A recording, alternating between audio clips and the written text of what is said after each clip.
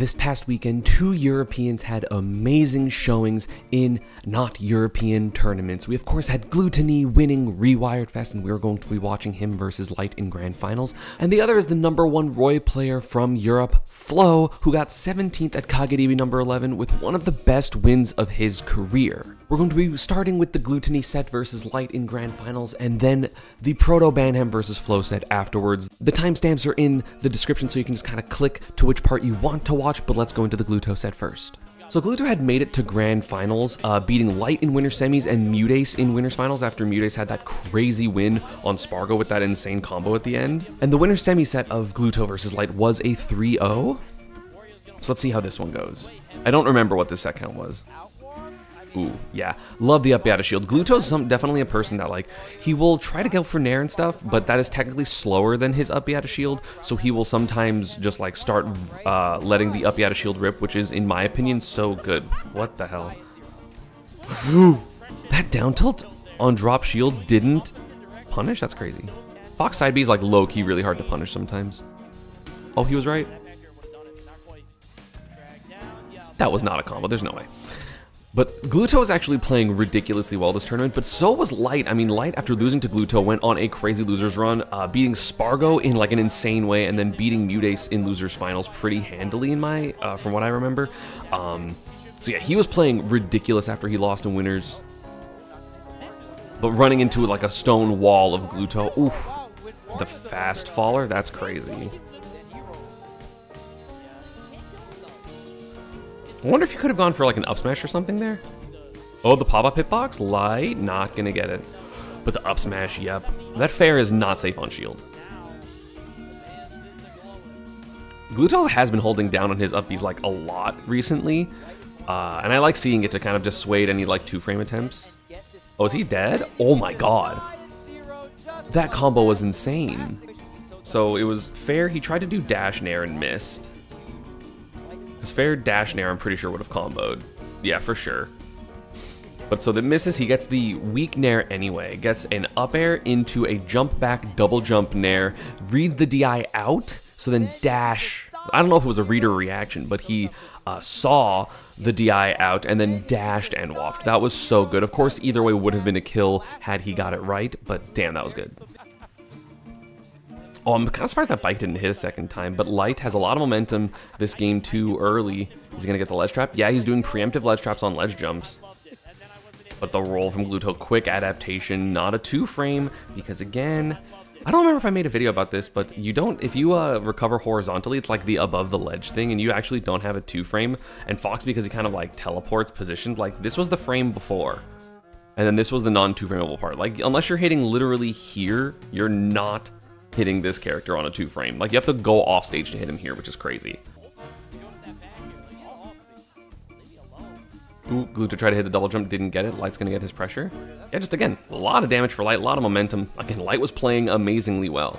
Before this tournament, Glutonny had a 3-set win streak. The winner semis made it 4, and so again, like recently, Glutonny has had Light's number, so it's been very impressive to see just the consistency that Glutonny has against such a strong player in Light, who of course is like capable of beating literally anyone and everyone in the world, as we've seen multiple times from him.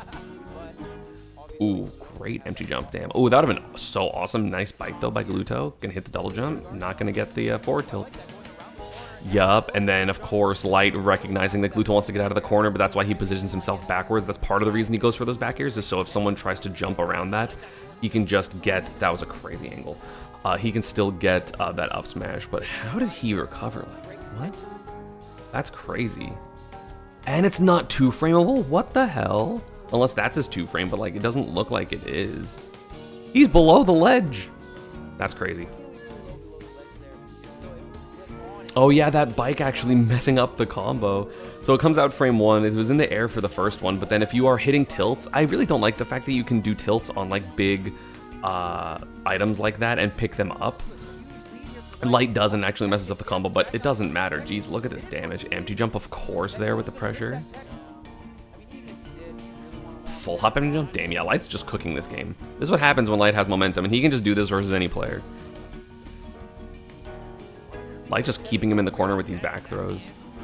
Yeah, double back air. Just hit the jumper knot. Nice. Yeah, definitely Gluto this game needs to either get his momentum going earlier to kind of quell the ability for Light to get his, or just needs to stop Light in the first place. Oh, what a parry by Light into the dash up tilt. That was crazy.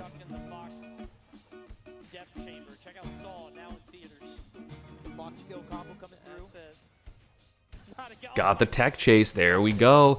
If you don't hit the ground really early with this nair, then he gets to do an option, or not an option, it's like just option coverage of like going for a jab if they tech in place or miss tech for a jab lock, and then if they do tech, you can just dash and hit them, which is crazy. So again, Light with basically an entire stock lead. Of course, Glutonny now doing well, but like Light was at 30% when he got the kill. But geez, Gluto only got hit once. That's insane.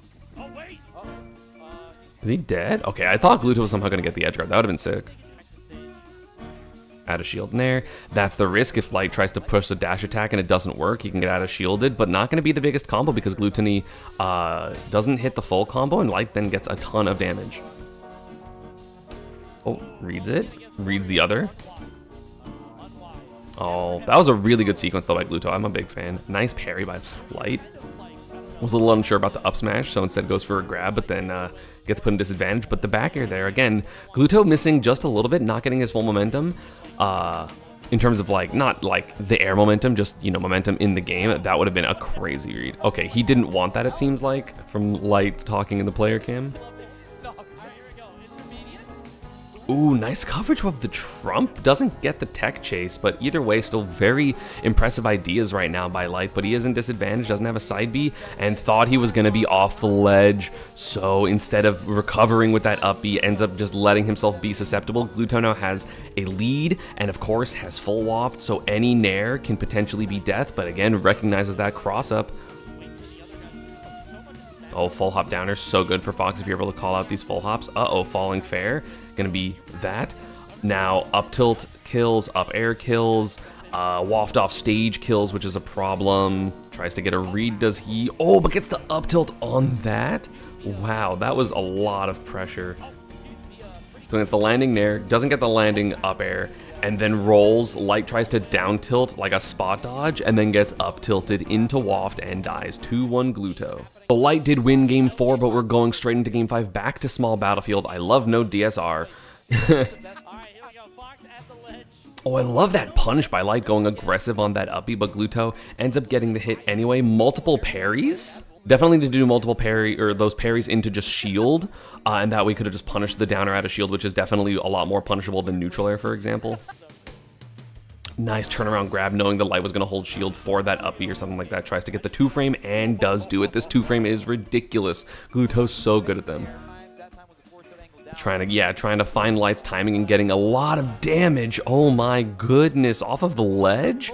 This is literally 83% from a ledge hop nair. That air dodge read was actually crazy.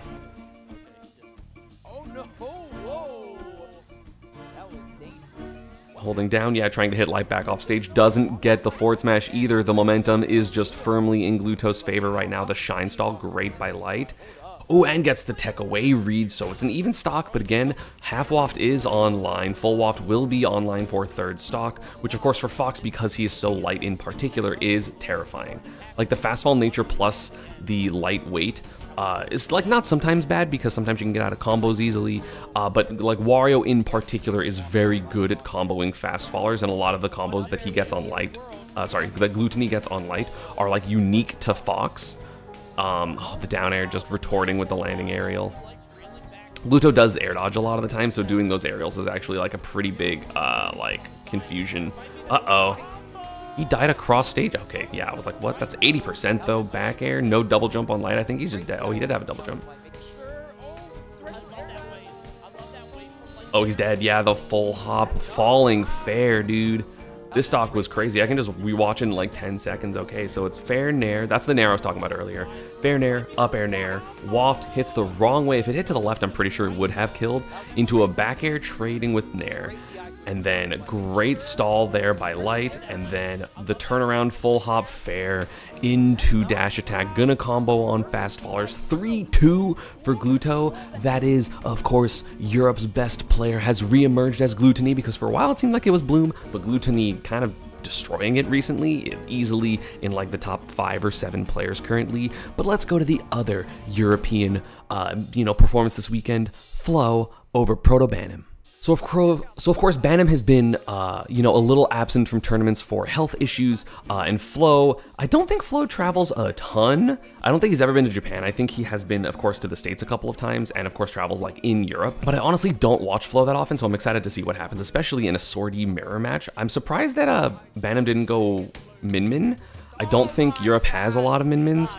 And also, I think the matchup's just good for Min-Min. Maybe that's just me being wrong, which is possible.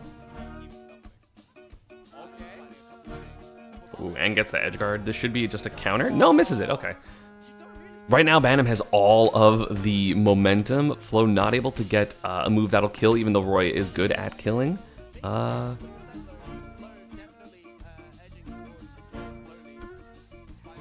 Ooh, weak jab, tech chase, down smash. I've never seen that before. Ooh, what a falling up air. Misses the RAR though, so leaves some percent on the table. Double nair, parries. That would have been insane. Down air into back air. No, misses it.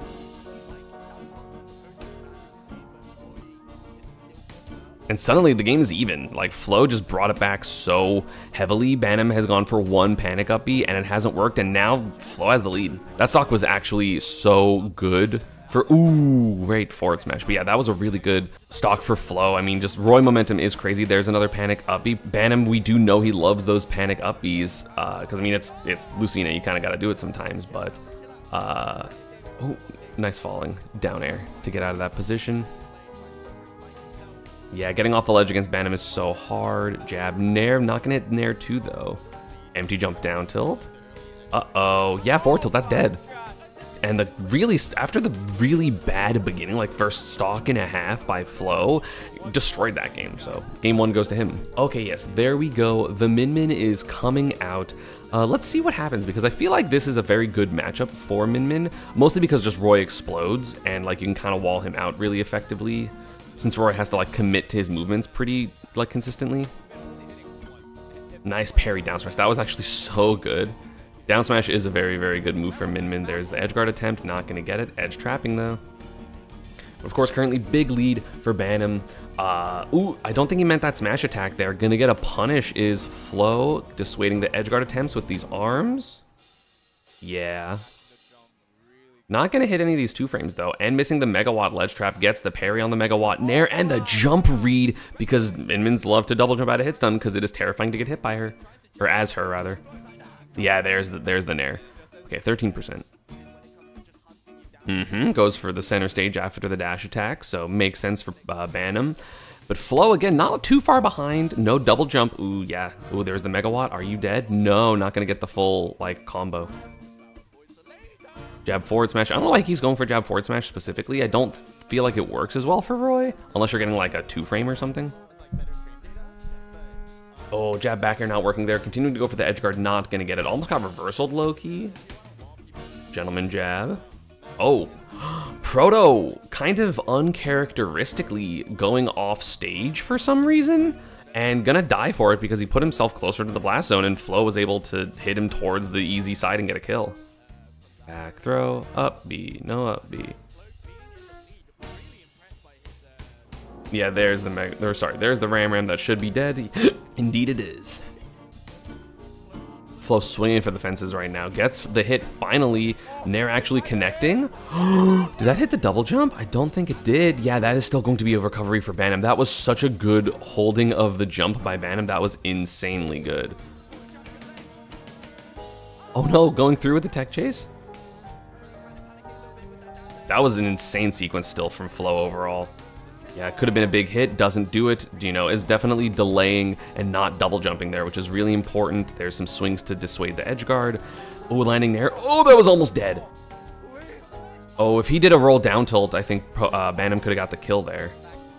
Yeah, this is hard. Getting off the ledge as Min can be pretty difficult, especially if the opponent will just kind of preemptively swing and not try to just react, so you can't like ledge jump, do arm. Yeah, he's just... These positionings have been so unfortunate for Banham, because like every single time like there's a platform there's something that just like is preventing Banham from doing like a full combo, which would be true without any of these like interactions. Oh, he's dead. Oh, that didn't get a punish there, but Flow again has him at 151. Any single hit is gonna be good for Flow to get that game. Is he gonna get it? No, it's gonna hit him off stage. I think he's dead. Yeah. Wow, that could easily have been 2-0 for Flow, but we're going into game 3 at 1-1. Gonna stay Min, go to Town and City is Flow, which I agree with. I mean, it's probably Roy's best stage. Oh, nice combo by Banham. Oh, no double jump? Yup, there's a punish. That should be dead. Oh no, great air dodge by Flow. Oh, but yeah, the megawatt coverage. This is, you know, this is looking more like the Banham Min, you know, that one double down last year.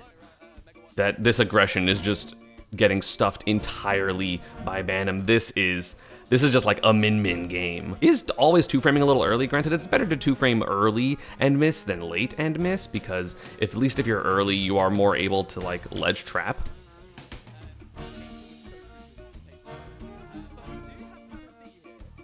Okay, good aggression there on that offstage sequence by Flow. Gonna even up the stocks even though he is at 97%. Ow, Jesus. Of course, the small side blast zones of Town are going to make it very scary to get hit by things like jab back air, side B especially. Oh, pinging with it and going through. Banham with the SD. Yeah, he did. He definitely did. Oh, I guess he just mistimed the up B canceling of the smash attacks. Yeah, not getting these ledge traps. Flow's timings have been eluding Banham entirely. 39%. Yeah, suddenly, again, this is just like game one. It was a big lead for ProtoBanham, and now Flow has the lead, and it can be terrifying to bring that back. Ooh, he got the Jide B? He got the Jide B. Especially because of the DI in there, that made it a bit easier, I think. And the super in hit of the jab itself, that was so good. 73, bop, ding, ding, bop, boom. Ooh, and Flow pops off, you can see in the corner. He like puts his like fist up when he gets the final hit of the side B, and then it kills, and he pops off. Oof, that was really good. Jab side B is actually insane, and it's one of the reasons I still think Roy is very, very good. So Banham goes back to Lucina, given the fact that his Min doesn't seem, I mean, he messed, like he got a really early stock and then died to his own mistake, so he goes back to Lucina to try to just win the swordy battle, because again, he was winning game one, he just, you know, got clutched on, so he's like, well, if I just play better, I can probably win. Oh, nice up air to just cover the space. Flow's really good at like being aggressive and like trying to suffocate people, but then, you know, just backing up and giving them a little space, but then still covering all that space. Like that dash back is really good. Not gonna hit its mark there, so he's gonna get punished, but still like he's picking his spots really well to like be hyper aggressive, and then to like when he's backing up and when he's just kind of chilling. Yeah, that, you know, side B down 3 is going to be so tricky for Lucina. Good tech by Flow. Well, the thing is, like, the reason it feels like Flow is, like, really familiar with this is, of course, he has Leon, the French Lucina and Crom player, so he has a lot of experience in this matchup more than the Min for sure, but still, Banham with the lead. Ooh! That's the type of interaction you get when you know the matchup is, you know that second hit of Nair cannot hit, so you can just dash forward and hit him. That was so smart. Gets the falling. Ooh, good parry. Again, like Flow is so ready for all of these swings down, because again, that you can just literally see his comfort in the matchup. Nice parry. Again, tries to read the tech in.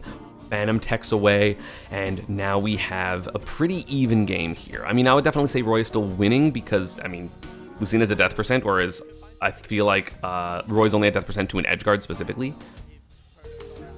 Oh, sour spots. Parry. Side B not going to connect fully, though, because of that spaced on the sword. Oh, tried to go for a jump punish there instead of the ground punish, and that's going to be very different. Again, gets the tech. Empty jump jab, not gonna hit. Nair though, again, look at this pressure from Flow. Has Banham in the corner. What's he gonna be able to do? Nothing there, but neither's ProtoBanham. Oh, yup. There is that just like, YOLO, you're gonna swing and mistime it. Landing fair spot dodge. Proto going for an out of shield ground move, which is definitely gonna be too slow on a Roy aerial. How much damage can Flow get before he dies already? 26% is pretty good. That's all it's gonna be. What can he do to, back air there? Interesting. I feel like I expected nice, that was so smart. I feel like I expected another up air. And then again, this is just kind of the knowledge, right? Knowing that jab on shield here, Flow can just up B it, because if ProtoBanham doesn't go for the second hit of the jab, the up B punishes, and if it does go for the second hit of the jab, then this up B armors it and then hits him, which again, I will gladly take, what was it, 6% for about 20? Why does Roy's up B do 20? Not gonna get the full tech chase there. What a forward tilt by Proto, Jesus. Uh-oh, I thought that was gonna be a tech chase, not quite. Proto fighting for his life right now. Empty jumps for Flow, that was so good. Jesus. Like, the fact that you can go for full hop empty jumps against a Lucina player that can just swat you out of the air with up air technically is insane, and gets the ledge jump, and Flow wins 3-1 over Proto with the respectful pop-off of a bow. Arigato gozaimashita. Pop-off. Saw that on Twitter. That was some good stuff by Flow. Again, Europe showing that they are, of course, very strong. As a region, they're really good. Gluto winning Rewired. Flow ended up getting 17th here at Kagadibi number 11 after a huge upset against Proto. So good stuff to them. Thank you all for watching. I do have some more videos from this last weekend coming up. I will see you all next time.